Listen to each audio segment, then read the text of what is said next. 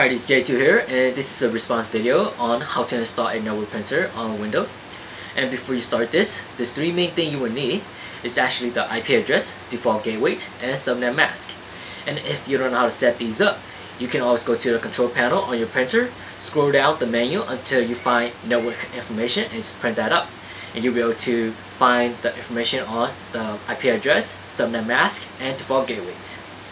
So I went to my printer and did a network information printout, and here I got my IP address, subnet mask, and gateway. And these are the information which I'm going to be using to connect the computers to my printer.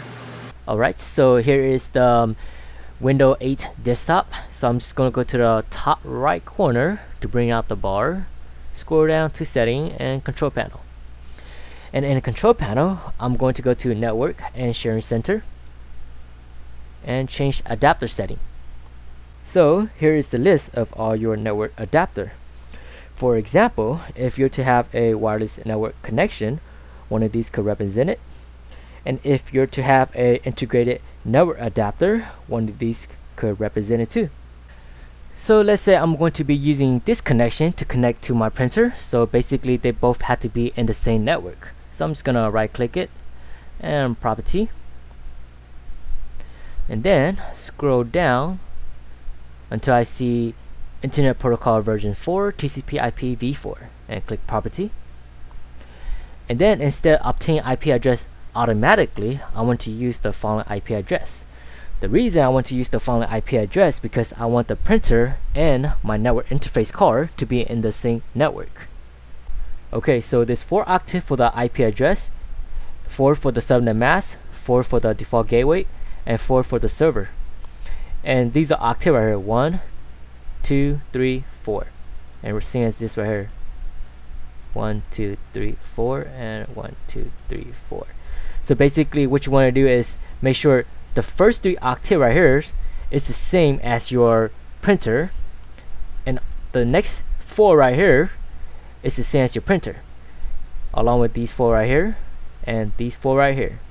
And make sure the last one right here for the IP address is actually different from your printer, because this last one is actually for host, not for the network.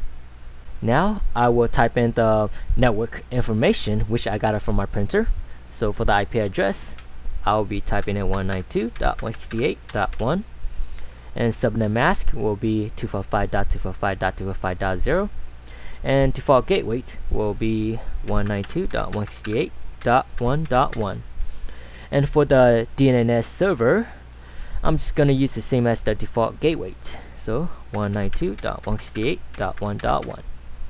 And then I'm going to go back to IP address, and for the host, for the IP address, the host number, my network printer is already 9 already, so I'm going to be using any other number beside 9. So I'm just going to use I don't know, 6, and that will be the host number for my network interface card. After clicking OK, my printer network interface card and my computer network interface card will be in the same network. And then when they're in the same network, all is left is to connect both of them together. Okay, and then close that.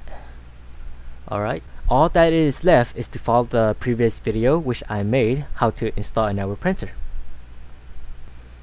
But on this video, I might as well finish the next step and just go to the top right corner to bring out the bar again, and scroll down to setting, control panel, device and printer, add a printer, and that's gonna click on the printer that I want isn't listed. And then I'm going to click on the radio button for add a printer using TCP or IP address or hostname, and click next. And then for the hostname and IP address, I'm going to be using the IP address of my printer. So it's 192.168.1.9. And right here it's going to create a port connection with this IP address. So I'm going to click next. And it's going to leave it default. Next. And then look for my printer, Samsung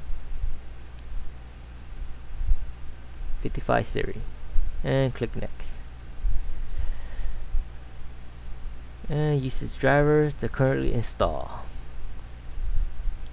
and next, and that's it, finish.